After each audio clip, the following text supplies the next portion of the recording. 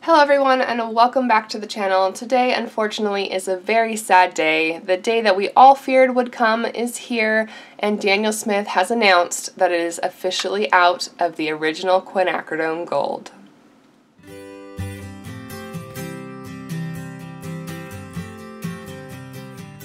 I am recording this video on Wednesday, September 13th. You're probably going to be seeing this on Friday the 15th, but earlier today Daniel Smith sent out an email to their mailing list, including one of my Instagram followers, Emma Crew, who let me know about it, that they have officially announced that after 17 years of the sole paint manufacturer that had this pigment still in their possession, that they have mulled their last batch and they are going to be switching over to their new formula. Today's the day that many of us watercolors have been bracing ourselves for years, and specifically in the last couple months, a lot of people have been talking about it, that we would be losing our Quinacridone Gold here very shortly, and that indeed proved to be true.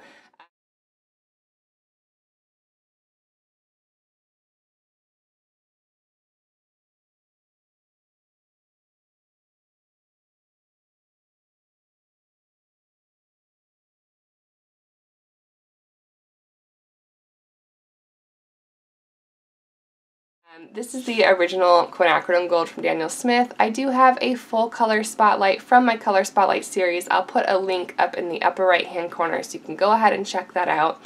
It's a beautiful, rich, earthy golden tone that has this seamless transition between the mouse tone and lighter tones that is just, it's absolutely beautiful on its own or in mixes. It can be a replacement, a lot of people say, for raw sienna, but I like to have a separate spot on my palette for it. Over the last many years, other companies have had to deal without this, since Daniel Smith was the sole owner of the remaining stock of that pigment for, I believe in the email it said 17 years. And so they have been preparing their own mixtures for many, many years. As we move away from Daniel Smith, we get into companies like Ingram's Nickel Quinacridone Gold and Holbein's Quinacridone Gold, which are very, very similar next to each other, where they start off as this really deep, rich mouse tone that definitely is similar to the Quinacridone Gold, but as you tint it out, you can see more and more of that PY50 in the yellow undertones. The other two samples I have here are kind of further towards the orange side, and even though all four of these are made with the same two pigments, the ratios are indeed quite different. This one has more of the Quinacridone burnt orange in it, which is that orangey tone, and a lot less of the yellow. And finally, we've got Da Vinci's Quinacridone Gold, which I think is furthest from the original pigment. It's definitely a reddish-orangey color, and it's beautiful, but it's made with two different pigments, well, I guess one of the same pigment, PY150 and PR206, instead of the Quinacridone Burnt Orange. They use a Quinacridone Red. I'm sorry if my voice is giving out a little bit here. I woke up feeling very under the weather, but I did want to record this today, so I'm not that choked up about it that I'm back here crying, although my heart is a little bit, but just so you know why my voice is a little bit shaky today.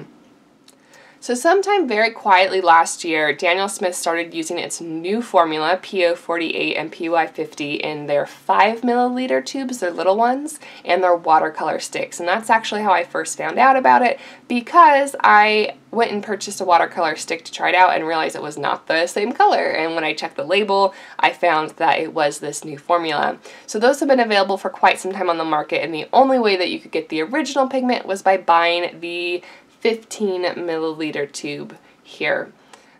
I of course am very sad to be losing the original PO49, but even more so, my heart broke last year when I found out that I could no longer get my absolute favorite convenience screen in the same formula, and that is Daniel Smith's Sap Green. And again, if you are a follower of this channel, I have talked about this numerous times. This is my ultimate favorite green. It just has so much beautiful vibrancy to it.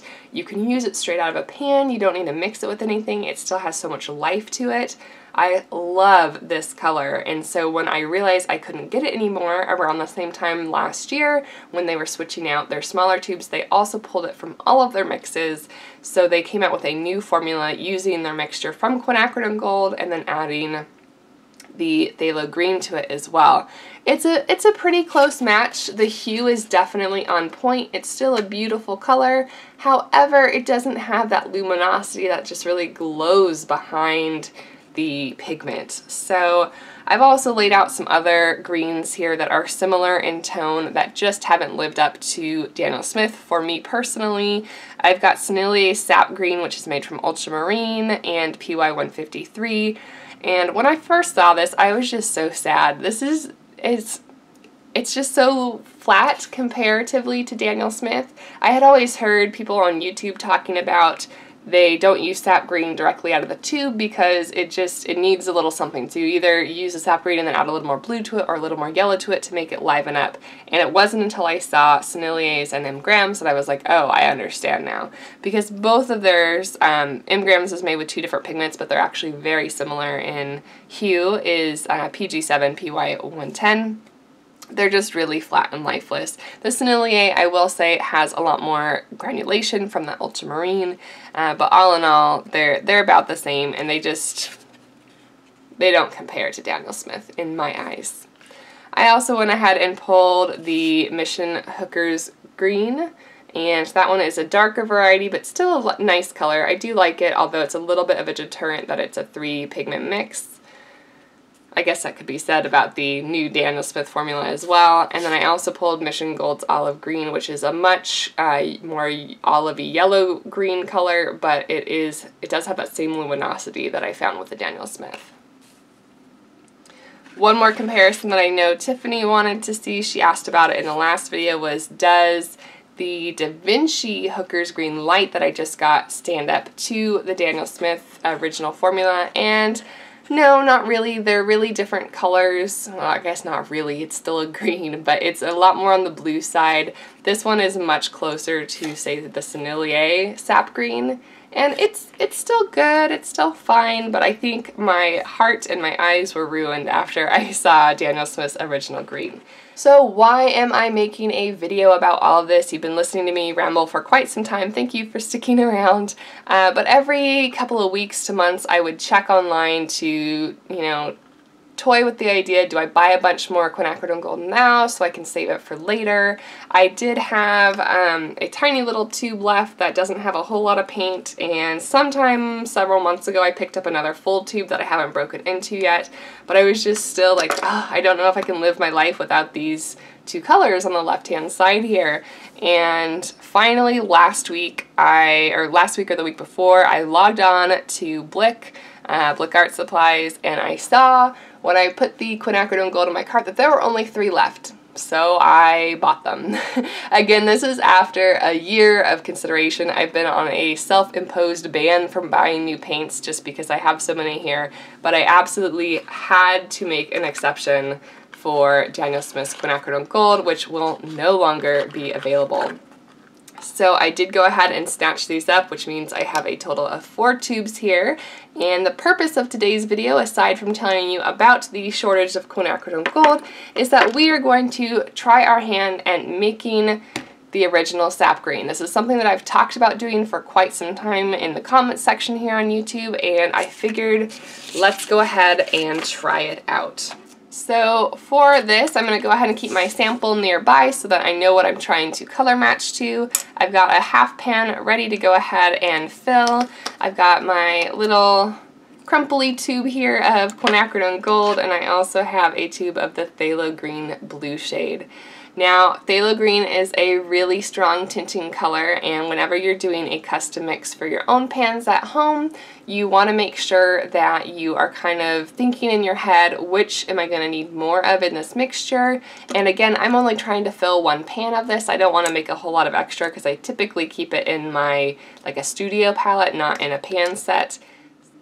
I am using this little glass piece from a mini picture frame to do my mixing on. I am pouring out about what I think I will need from the Quinacridone Gold to start, and then we're just going to add a little bit of the Phthalo Green next to it. We can always add more, but I don't want to waste my precious Quinacridone Gold by mixing too much of that Phthalo Green into it and then needing it to back off.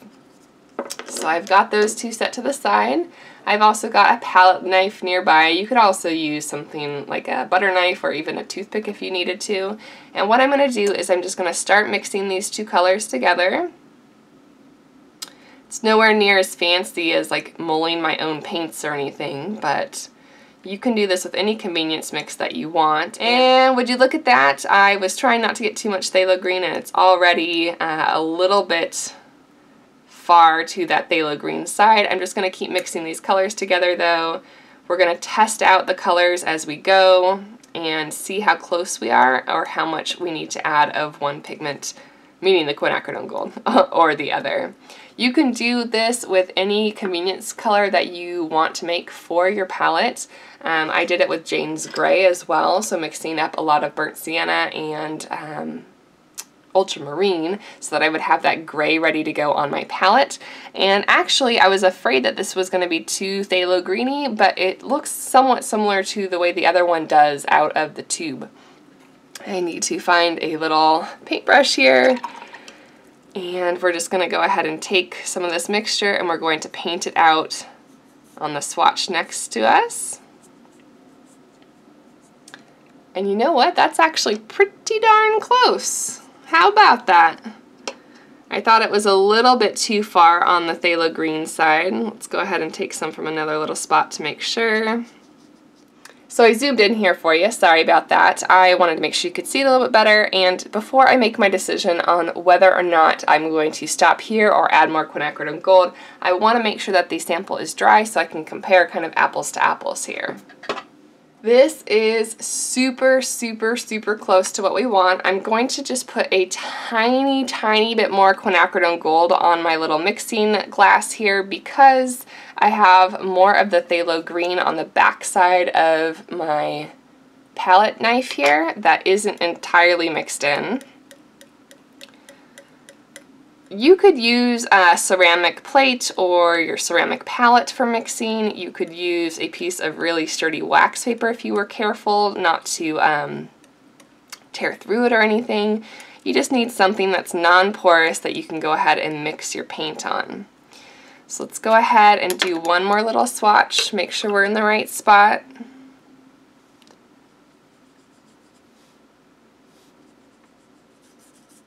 I really thought that this would take longer to kind of go back and forth on the two pigments to mix, but it looks like we've got it. So I am really happy with this. I'm going to go ahead and start scraping the paint off of my glass tabletop here and trying to carefully put it into this pan. And while I'm doing that, I just want to say that if you are still interested in picking up Quinacridone Gold, I recommend trying to check out your local art store, see if there's anything that they can do, if they have any stock that's left over. I know that these were the last three on Dick Blick. I'm sorry for taking those away from other people, but I couldn't bear it. I needed to have it in my life. I don't know if Jerry's Artorama is still carrying it, or Amazon, or, you know, any of the online retailers. So it looks like I kind of grossly underestimated how much I would need to fill a pan. I can go ahead and mix up another batch and go ahead and put it in there so that I have it ready to go on my travel palette. I hope that if you have convenience mixes that you really like to use or use a lot of, that this kind of simple demonstration helped out a little bit. Don't be afraid to mix your own colors, even if they're not after brands that you already know and love. You can go ahead and make your own mixes if you use a lot of certain combinations and just have those ready to go. I know that some other people, like Eve from Eve Bolt, her YouTube channel, she makes handmade paints, and she even does like a half and half, so you could also do something where you fill half of the pan with Quinacridone Gold and half of the pan with phthalo green, and that way when you're pulling the paint up from the pan, you can choose whether or not you want more of one pigment or the other. I know that Mission Gold also has a set that's intended to be used that way with a pure pigment set where you set up the colors and the mixtures next to each other. So don't be afraid to mix your colors. If you are wanting to get your hands on some Quinacridone Gold, to make sure you have some before it is truly, truly gone from the stores, make sure to check out your local art stores or online retailers that still might be carrying it. And yeah, things are going to be quite busy for me over the weekend. If you're in San Jose or the South Bay area, San Francisco South Bay area, I'm going to be at both the Luna Chalk Art Festival and Viva Cali San Jose, both events in San Jose. Both events I'll be with Jennifer Charlie, who also has her own YouTube channel, and we would both love to see you there. If you want to go ahead and come out, mention that you know me from the channel, and I will have a little extra something for you. I would love to see you guys there. In the meantime, happy painting, and I will see you sometime next week.